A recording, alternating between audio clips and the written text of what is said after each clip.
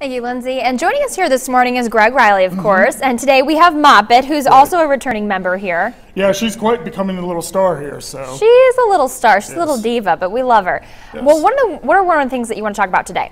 We're going to be doing something a little bit of scientific expert on the whole pet saver thing. So what we're going to be talking about is tapeworms, which I know is not really a very interesting topic to talk about so early in the morning.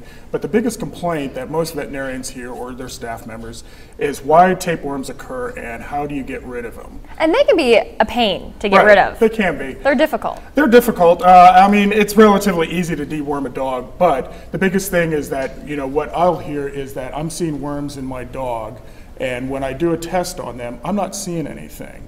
And when I tell the client that, it really makes them frustrated of, well, why are you not seeing these worms when, you know, obviously I am? Yeah. So how tapeworms occur is going to be really different compared to, say, roundworms, hookworms, and whipworms.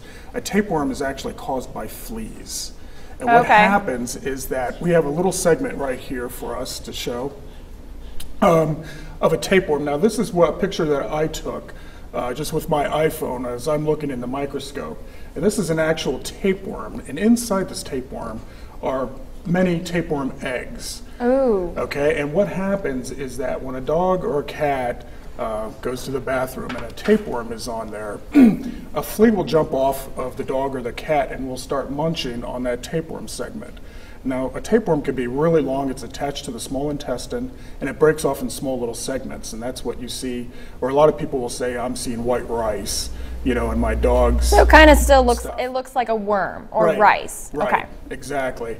So what happens is that the flea will ingest this tiny little egg right here, and then after a while, the flea will get bored and will jump back on the dog or the cat and cause a nuisance. The dog or the cat will start chewing on themselves and will accidentally ingest the flea. Okay. Okay.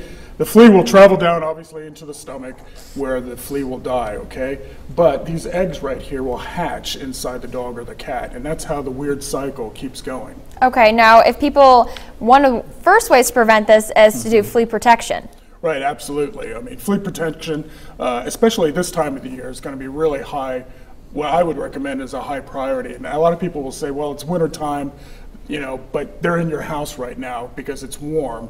So that's why I recommend, you know, if you want to bomb your house, this is really the right time to do it. And I always say in Terra, we have lots of stray cats or dogs, and if they're running around your neighborhood, they're going to share it to your indoor pets. Absolutely, you know, and it doesn't really matter. I mean, it could be chipmunks, squirrels, you know, anything that comes into your yard, they're still going to find a way to get inside your house. So if your dog already has tapeworms, what's one way that we can fix it, and how much is it going to cost you? It really depends. A lot of people will say, well, I'm just going to go to Rural King or Graham Grain. Those medications don't exist there. You have to really go to your veterinarian to it. There's anything from Droncet, which works really well, but Droncet could be very expensive, to Iverheart, which is just a real simple generic version of HeartGuard, and that'll take care of it relatively easy and inexpensive. All right, well, thanks for sharing with us, Greg. You know, spring's around the corner, Indeed. And we have to worry about things like that with our loving pets.